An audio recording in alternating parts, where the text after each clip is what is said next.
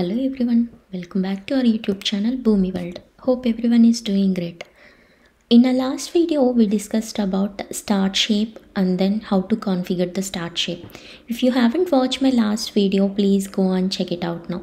So in this video, I'm going to discuss about what is message shape and advantages of message shape and how to configure message shape on Boomi. So first we can see what is message shape. So the message shape generates free flow text message from a dynamic or static set of input parameters. So as I said earlier, message shape is one of the execute shape. So execute shapes are used to transform the data, right? So same way message shape will transform the data from one shape to another shape. Now we can see advantages of message shape. So message shape creates highly customized alerts. Suppose your client asks you to send some alerts when the process got successful or when the process got failed. So you can generate customized alerts with the help of message shape. And message shape used to send confirmation messages as well. Suppose your client asks you to send some confirmation messages. With the help of message shape, you can create message and then you can send. And message shape produce a new document to send through the process. Suppose you are getting some data from one source system and you are processing that data step by step. So in some point you don't want the data which is coming from the source and you want to generate a new document. At that time you can use message shape. So these are the advantages of message shape. Now we can look into message shape on Dell Boomi platform. So this is the process which I created on last video. If you haven't watched my last video, please go and check it out now. In last video we discussed about start shape, right? So now I'm going to discuss about message shape. So under execute shape you can find message shape. You just need to drag and drop the message shape. So this is the message shape and here you can see message shape definition. So as I said earlier, to transform incoming documents data into a free form message using combination of static and dynamic variables, use the message shape. So the message shape is often used to construct the email messages. So which means you can send customized email alerts and then confirmation messages to clients by using message shape. So now we can look how to configure message shape. So here we need to give display name. So this is not a mandatory field. If you want to give any name, you can give as per your wish or else you can leave as it is. And next we have option. Here the checkbox is unchecked. The checkbox says combine documents into a single message. Suppose from source system you are getting some 10 documents, 10 individual documents and you want to combine those 10 documents into a single message. You can check this box. So that 10 documents will combine into a single document. And then message. So here you can construct your message as per your requirement. So just for demo purpose, I am entering message as hello world and then clicking on OK. After that I am connecting this start shape to message shape. Just drag and drop to the message shape. So for each and every process, start point and end point is mandatory. So whenever we created the process, that time start shape will appear automatically, right? So once you complete the build part, at the end of the process you have to put start shape. I'll explain about this start shape later in coming videos. So now we can discuss only message shape. So I'm connecting this message shape to the start shape. So this is how we need to build integrations from start to end. We need to connect each and every shape one by one. So now my aim is to get the output as hello world. because I have configured message shape with message hello world. So I'm saving the process now, and I'm going to test the process with the help of test button. So here we need to select atom. So if you haven't created any atom, you need to create one atom to run this process. If you want to know how to install the atom, you can watch our previous videos. So now I have already created one test atom. So I'm selecting that one and then clicking on OK button so that the process execution will start from start shape.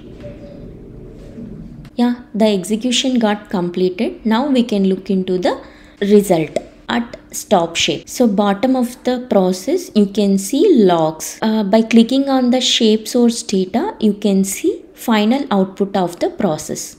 So now I clicked on shape source data, and here you can see view source and then size of the document. So this is the document, output document, and then this is the size of the output document. So I am just clicking on the document. It's just a single click. See, hello world got populated because on message shape we constructed message as hello world. So I'm coming back to the build mode and I'm clicking on message shape. So as I said, message shape is a free form text message by using combination of static and dynamic variables, right? So now we can look into what are the static and then dynamic variables and how to configure those variables on message shape. So now I am trying to populate hello world. Today's date is, and if you want to populate date as a dynamic, dynamic is nothing but whenever the process runs, it will pick system date. So for populating variables, we need to give variables in flower braces, and we have to pass single quotes. In single quotes we have to pass curly braces. After that we have to give numbering of the variables. So this is the first value we are going to pass from variables, right? So I'm giving 1. From variables we need to select date. So I'm clicking on variables. So here you can see add button, pencil button, into, arrow up, arrow down. So with the help of plus button you can add parameters.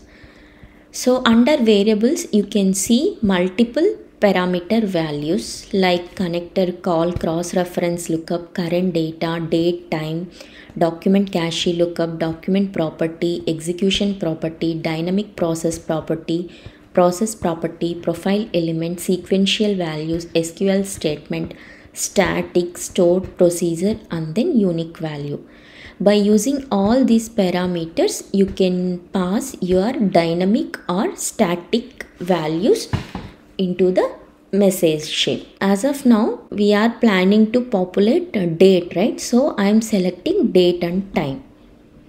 So after that, we need to choose date mask. So however you want to populate, you can choose the date format from the list. If the date format is not in the list, you can customize your date mask. So now I'm choosing date mask as this one.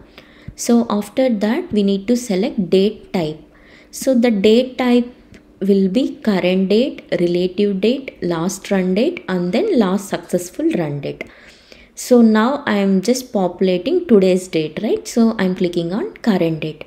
If you want to populate relative date, you can choose relative date. So relative to current date, which means suppose if you want to populate previous dates, you need to select minus. If you want to populate coming days, you need to select plus button. So that is based on your wish. So after that, you need to select number. Suppose you want to populate coming 3 days date, you need to select plus button, after that 3, and the type will be days. Here you can choose days or seconds, minutes, hours, 3 weeks, months, years. If you want to populate after 3 seconds, you can select 3 minutes, 3 minutes. It will be hour, you can select hour. If it is a day, you can select day. If it is a week, you can select week. So plus 3 weeks date, it will populate. Okay, so now I'm just selecting current date and then clicking on OK, and I'm clicking on OK button. I'm saving the process and I'm going to run the process with test atom. I'm clicking on OK. So the process execution got started. So now we can see final output. If you observe, the size of the document got increased. So earlier it was 0.01, right? So now the size of the document is 0.05. So we can look into the document. See, hello world, today's date is, so the date and then time is populated here. So this is how we need to populate dynamic values. And now we can see how to populate static values, static variables. So hello world, today's date is and day is. So I want to populate which day it is. So I'm constructing second variable here in single quotes, and I'm passing this second variable from variables board. So here you need to choose parameter value as static. So and today's date is Monday, right? So I'm giving Monday and OK. So here you are passing value as Monday and it is a static value. So for each and every execution, the value, second parameter value will be Monday, and the first parameter value may change because it is a dynamic variable. So I'm clicking on OK, saving the process and testing now. So we can see final output. Hello world, today's date is this one and day is Monday. Yeah. So this is how we need to construct message shape on Boomi. Yeah, that's it for today's video. If you have any doubts, please let me know in comment section. If you like my video, please like, share and subscribe to our YouTube channel. And please don't forget to click the bell icon so that you will get all notifications whenever I post the video. Thank you all. See you in my next video. Until then, bye-bye.